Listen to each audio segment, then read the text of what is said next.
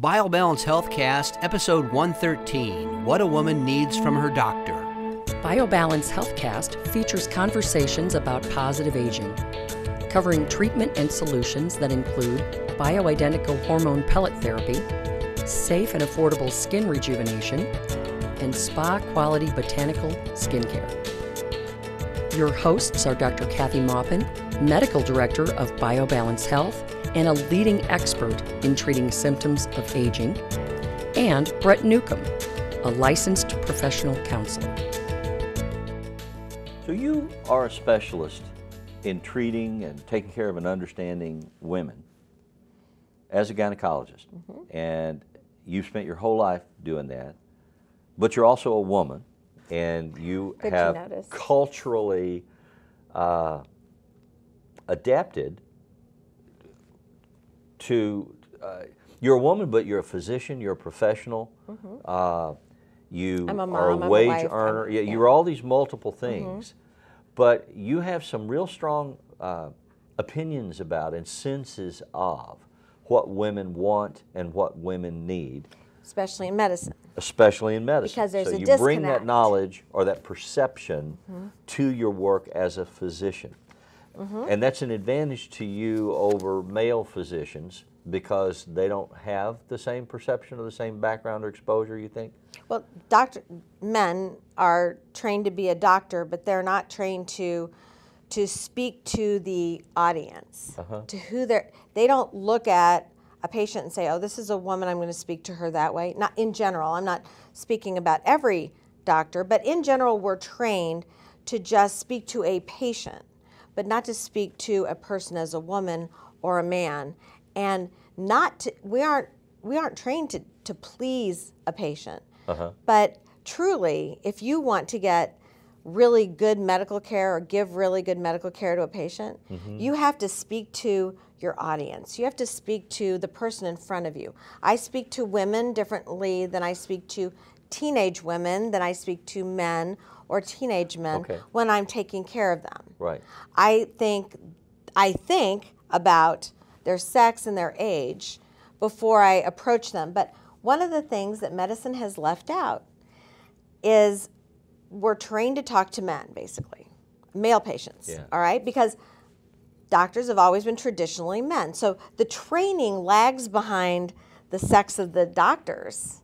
You know, most doctors were men when I was trained. So is that a right brain, left brain thing? Is now that it's one a of half those and half linear thing. data, you know, give the man the factual information and don't worry about the feelings? You know, because Yeah, I grew up in a that's generation definitely like that. where boys were taught to be, you know, little John Wayne replicas. Suck Smoke up 'em and if you don't got 'em. cry. Men don't You know, cry. we aren't, you know, you don't have feelings. You're just My gonna, dad used to say to me, son, if you need to cry, I'll give you something to cry about. Yeah. You know, Yeah, and otherwise stop it. Yeah, that's a very...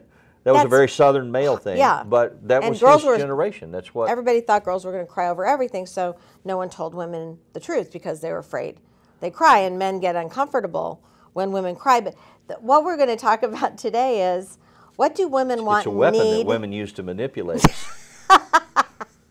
Oh, you just figured that out.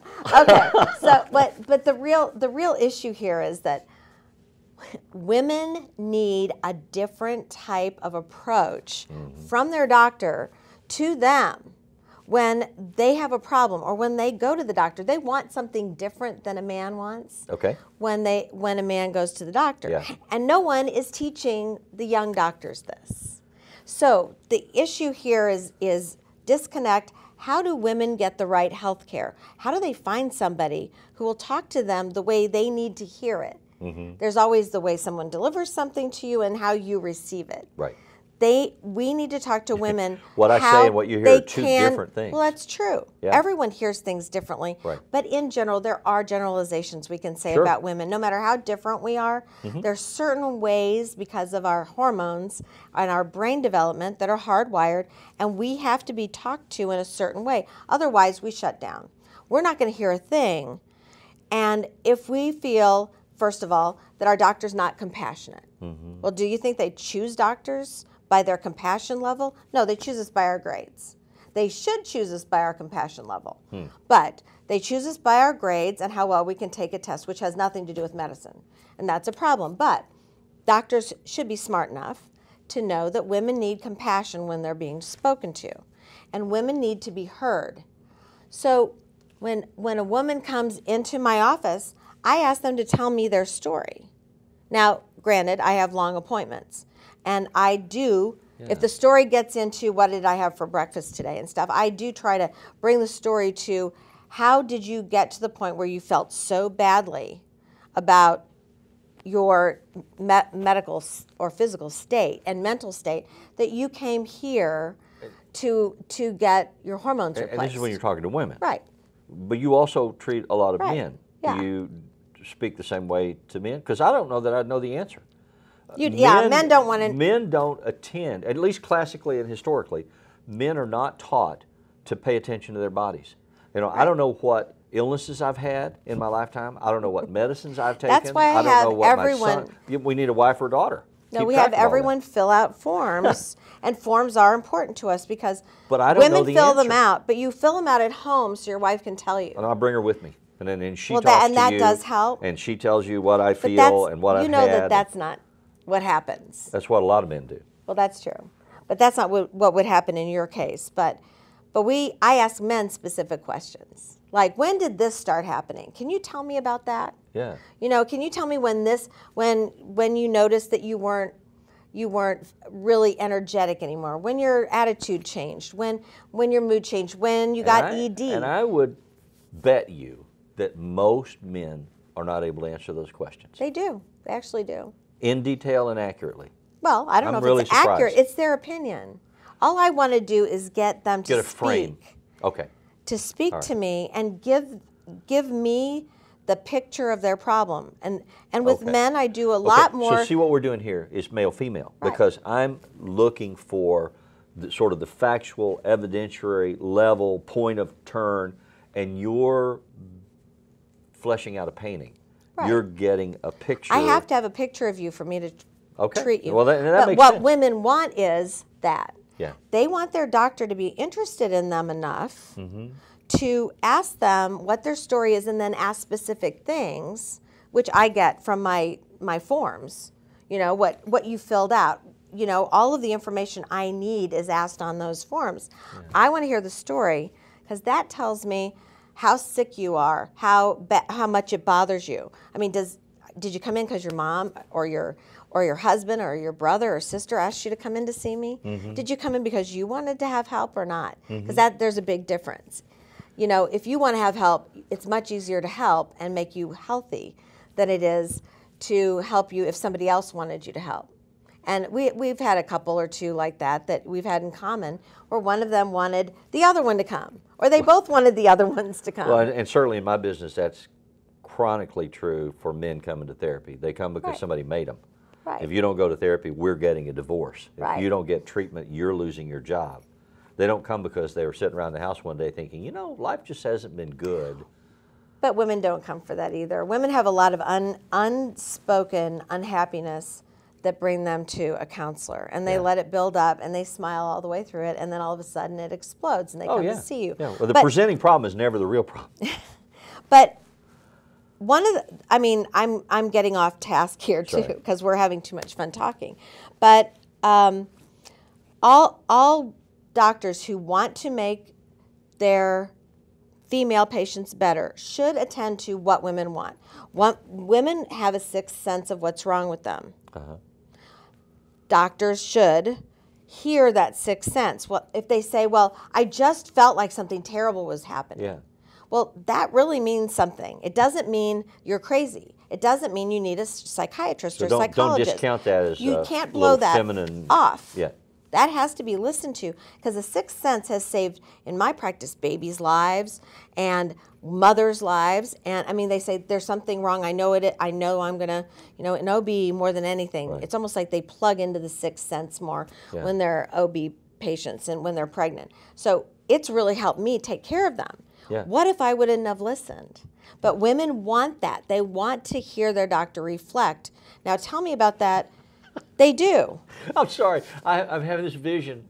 The comparable thing is when a man takes his car to the mechanic, and the mechanic says, "What's wrong with it?" "Oh, it's making a funny noise," and well, what's the noise sound like?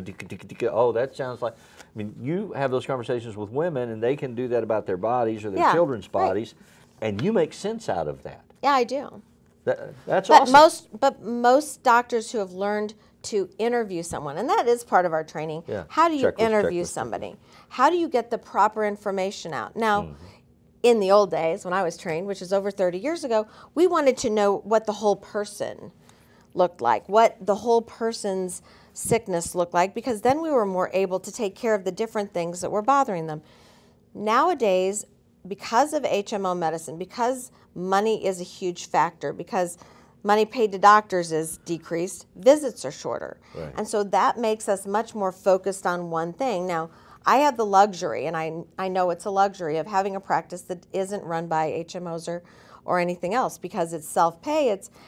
I have long visits because I do want to know everything, and I put it all together to figure out what's wrong with everything about that person, their nutrition, their exercise, their vision of themselves, their goals, are they achievable, and their illness, their hormone replacement. You're not limited to replacement. symptom management or crisis intervention. I'm not, and sadly, most doctors nowadays are, and I'm so sad that that's true, but it's reality. So we have to adjust. If you can't adjust, you know, you're not going to get anywhere with the doctor. You're just going to be angry when you leave. So because we have to fit in the system, women adjust very well.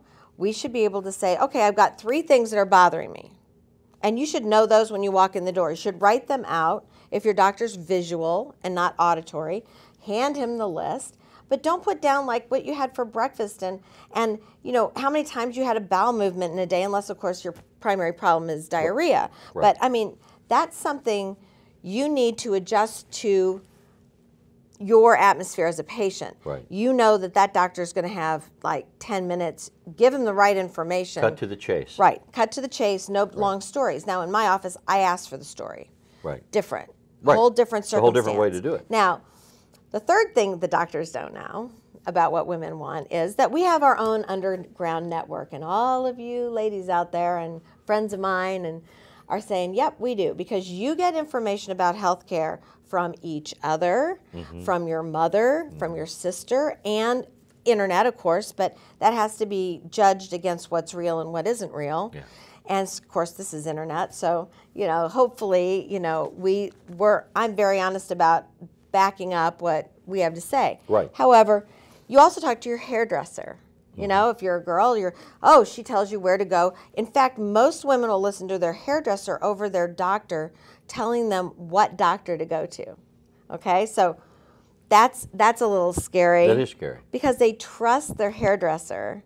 If they've gone to them very long, they've trusted them to take care of their hair and to make them look good. They trust their word, even if that person isn't educated enough to know if that's good advice or not. Right. That person is it a maven? She's collected all this information from all of her clients, and she says, well, 10 of my clients go to this doctor and she's great. Right. So you should go to her. What is great? Great means she listens, she gives you feedback, she actually gets into your problem and gives you an answer. She doesn't just go, see you next week. You know, it's an active visit. So also, she believes your sixth sense.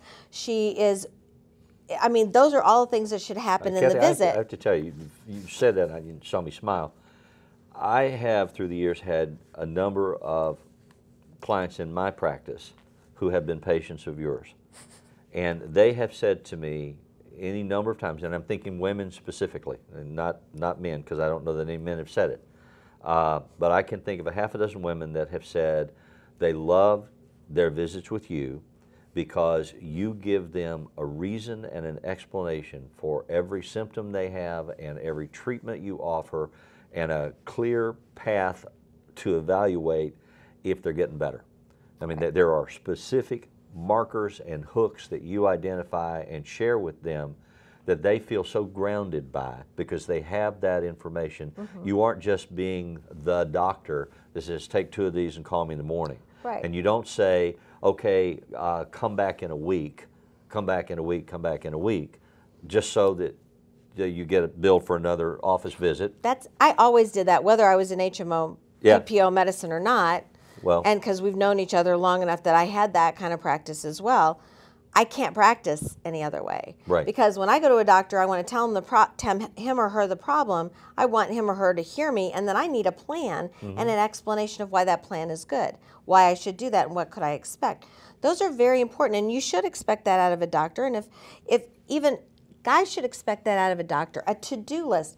What's my to-do list? If they start walking out of the door and don't give you an answer to your initial question, then you should say, doctor, excuse me for a second. I came in because I had a headache. yeah. And I didn't get an answer about why I have a headache or what you would like to do to evaluate it or how I should treat it or how you'd like me to treat it. So would you please sit down and tell me what you can do for my headache? That's your primary complaint. That's what we call it in medicine, a complaint. So that's your primary reason to be there. So that's something you should get an answer for and supporting evidence of.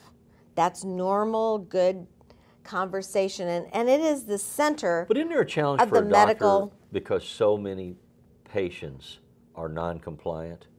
Yeah, And you have it's this conversation frustrating. with me, and we're face to face, and we're both clearly focused, and you say, all right, you need to stop drinking diet soda, do these things, eat this diet, low carb, exercise, blah, blah, blah, take these pills, and you'll see this progression. And I'm going, yeah, Well, okay. I always tell them that I'm going to test their blood and I'm going to know if they followed my advice or not. When they come back in 3 or 4 months, I'm going to be able to tell. They can't lie to me. Right. So they know that I'm checking, that I have evidence that is not something they can schmooze me with. Well, I don't think they're And- lying to you. I think they're lying to themselves. I think No, they but I don't- know, but they tend to, Right. if they believe what I've told them is good for them, Yeah. that what I'm doing is going to make them better, that they will have a better life and a longer, healthier life, that's what they want, Yeah. then I tell them what they should do, and if they don't do it, I ask them why they didn't do it, and then we go on. I have a few people that can't quite get off the dime and do it, but it's not every week, but when I see them, I ask them those questions. Yeah. You have to have good notes because I can't remember that. If I see you in a grocery store, I'm not going to remember the 5 things I told you to do and ask you if you did them. I might, but I probably won't. Listening to you talk about working with women, what I'm hearing is that being a good doctor involves being a good therapist, because the skills that you were talking about are the skills that certainly I was trained to have and trained my students to have as far as being a good family therapist or individual therapist. You have to see the whole picture. You have to listen between the lines. You can't just do symptom management. You have to understand that people lose their way, and you can't be judgmental. You can't be judgmental. But you can't have be angry. to reality test. It's not No, your. it's not about you. about you. Exactly. It's about them. Yeah. It's about. I'm ecstatic. There's nothing that makes me happier than seeing people come back and they're better. Yeah. I mean, I love practicing replacement hormone medicine and this integrative kind of medicine because what I do has a 95% success rate. I haven't ever had a 95% success rate except maybe in surgery. And it's So more that's- holistic. 95% success rate in terms of the improvement of the quality of their lives. Right. Not just symptom one little management. symptom. It's just everything. Yes. So that makes me happy. It And that's gives me where pleasure. the science, the art, and the relationship of medicine all come together. Right. And that's hard to find out from looking at a website and seeing if a doctor is going to be good for you. Yeah. It's easy to find out that kind of thing if you're talking to your hairdresser. So you have to do both. You have to get the information from WashU website or St. John's website, or they call them Mercy now. Yeah. Anyway, where do they go to school? Where do they train? Oh, yeah. What do, Yeah. do they have any problems What with their boards license? are they on? Right. Yeah. And what charitable things do they do? Are they good people? Do they want to take care of other Right, people? right. That's what medicine's all about. So, so it's very important to do that, but it's just as important to ask your friends and your neighbors Yeah. who they would refer their mother or sister to. Now, women judge doctors by their personality. I've had people say, well, It's interesting. I send people to other doctors. Right. I don't send people to many doctors who aren't a nice, kind, loving, caring doctor who wants to make them better. There's only a few. Now, there are a few doctors that have no personality, but they have a skill in their area that unique. is so extremely excellent. I prepare the patient for it. Right. I say, look. They have no bedside manner whatsoever, but they know this stuff. Right. Yeah. Right. And I collect a small number of doctors to refer to. Yeah. And if I say, you need to go to Michelle Kane, I don't have to say anything else. She's awesome. She's everything that I would be if I were an internist, everything I'd want in an internist. Yeah. I love this gal. She takes care of my patients. Right. And she takes care of them well. She's very smart.